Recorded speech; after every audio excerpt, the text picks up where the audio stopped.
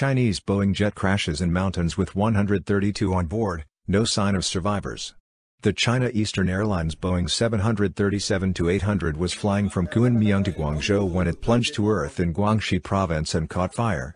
Rescuers have seen no signs of survivors. Chinese airlines generally have a good safety record. The last major accident took place 12 years ago. The crash has caused shock in China, where President Xi Jinping has ordered an immediate investigation to determine the cause.